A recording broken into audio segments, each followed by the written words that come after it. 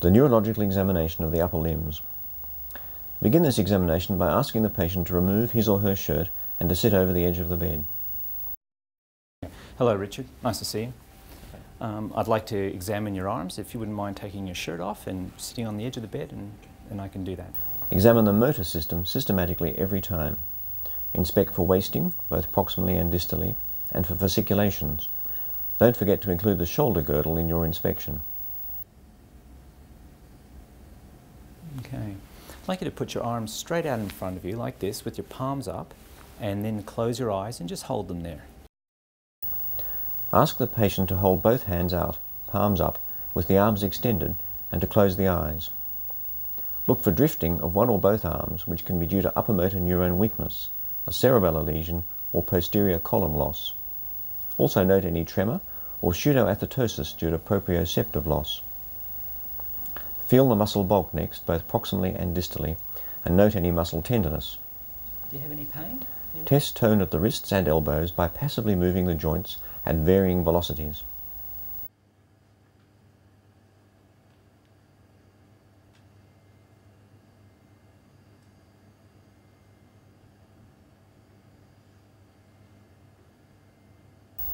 Assess power at the shoulders, elbows, wrists and fingers. Okay, just shrug your shoulders up for me please. Push up hard. Okay, that's good.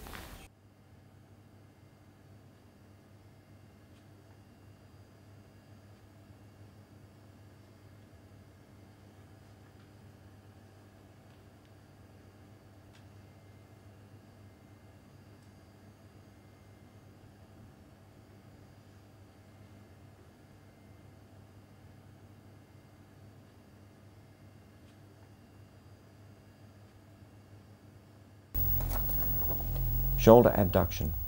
Ask the patient to abduct the arms with the elbows flexed and resist your attempt to push them down. Adduction. Ask the patient to adduct the arms with the elbows flexed and not to allow you to separate them. Towards your sides. Hard. That's good. Thanks. Elbow flexion. The patient should bend the elbow and pull so as not to let you straighten it. Pull hard. Yep, harder. Okay, it's good.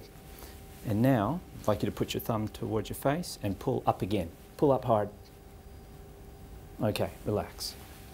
And try this side. Pull towards you.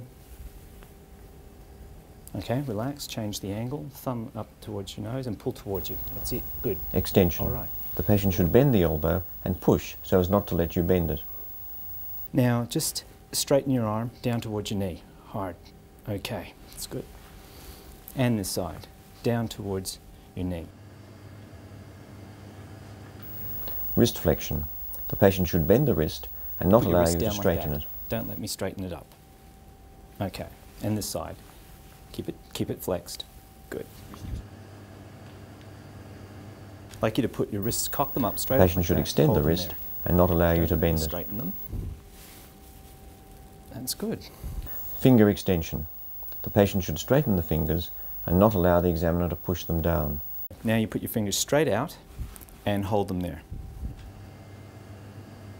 Good. Finger flexion. Ask the patient to squeeze 2 of your fingers. I'd like you to just squeeze hard on my fingers. Now again, squeeze these hard, don't let me take them out. That's good. Okay. On your knee, just spread your fingers apart like that. The patient should spread out the fingers and not allow you to push them together. Don't let me push these fingers together. That's good. And spread these fingers apart. Just rest them there. Again. Finger adduction.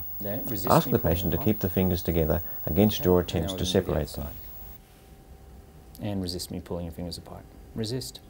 Now test for an ulnar nerve lesion. That's good.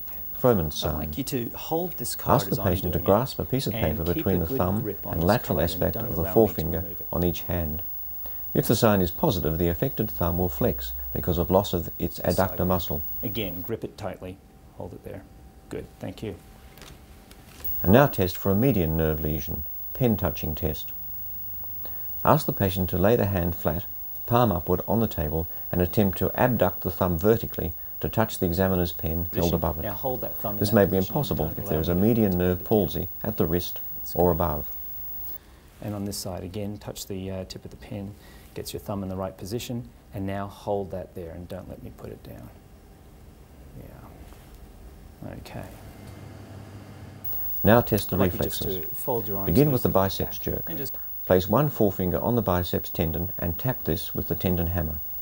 The hammer should be held near its end and the head allowed to fall with gravity. Normally, if the reflex arc is intact, there is a brisk contraction of the biceps muscle with flexion of the forearm at the elbow. This is followed by prompt relaxation. If a reflex appears to be absent, always test following a reinforcement maneuver. For example, ask the patient to clench the teeth tightly just before you let the hammer fall. Okay, I'd like you to clench your teeth very tightly, please. Go now. And relax. Do it again.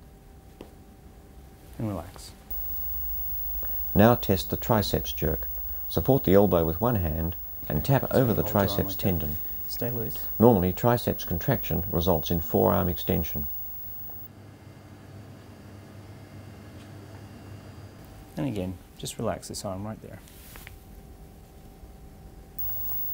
The brachioradialis or supinator jerk is next. Strike the lower end of the radius just above the wrist. To avoid hurting the patient by striking the radial nerve directly, place two fingers over this spot and then strike the fingers. Normally, contraction of the brachioradialis causes flexion of the elbow.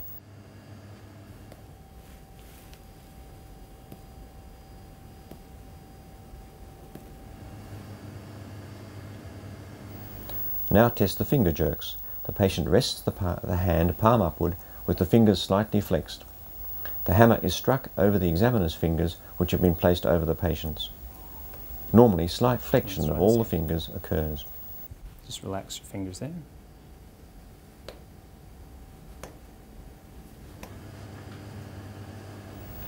Examination of coordination tests cerebellar function. Begin with the finger-nose test. Ask the patient to touch his or her nose and then your outstretched finger. Demonstrate the movements. Touch your nose, and now reach out and touch my finger. Look for And go back intention and tremor, forth as which quickly is as you tremor can. increasing as the target is approached, and for past pointing, where the patient's finger overshoots the target towards the side of the cerebellar abnormality. Let's try the other side.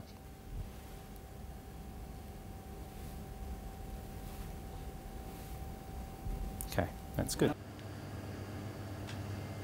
What I'd like you to do is on the back of your hand, I'd like you to take your other hand and to alternate front and back like that, and then go as fast as you can. Now test the patient's ability to perform rapidly alternating movements. Slow and clumsy performance of these movements is called dysdiadochokinesis. Okay, right, Rich, what I'd Now like you to test do this rebound. time, Ask the patient to lift the arms your rapidly are from by the your sides and then stop. And then you're going to lift them straight up with the palms up Hypotonia, like that, due to and then cerebellar stop in that disease, position. causes You delay need to do in it stopping with the your eyes arms. shut, and you do it quickly. Okay. Remember that muscle weakness may also cause clumsiness, Okay, and but once motor more. testing should have revealed any impairment of Okay, this thank sort. you. And can you put your arms straight out now? And now just close your eyes and hold, and keep your hands in that position, even though I'm going to try to move them. Okay, thank you. It is usually best to examine the sensory system last. It can be a difficult examination because it is subjective.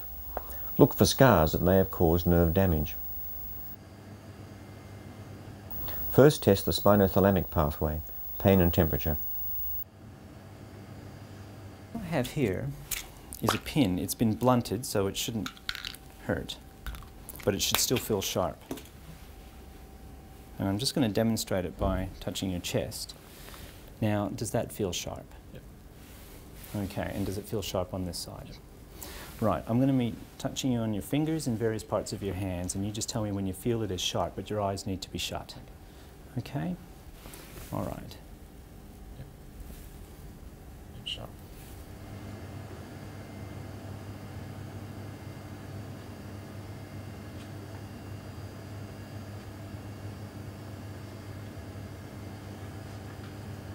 Test each dermatome. Map the abnormal area and fit any sensory loss into a pattern.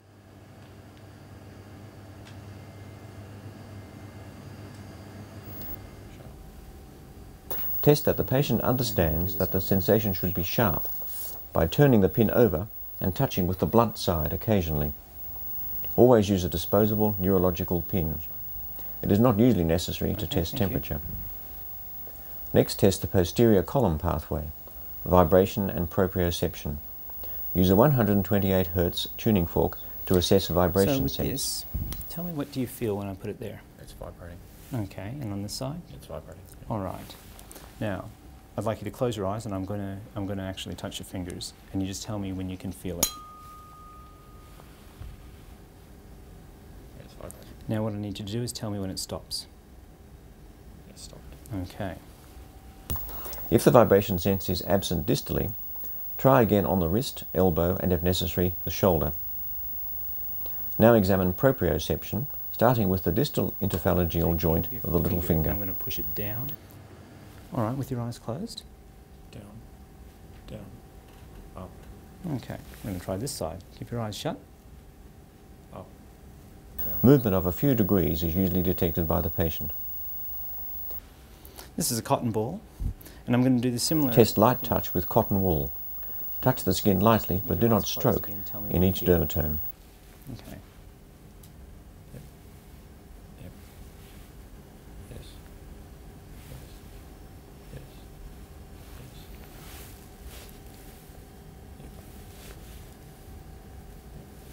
Yep. Did it feel the same on both sides? Yes.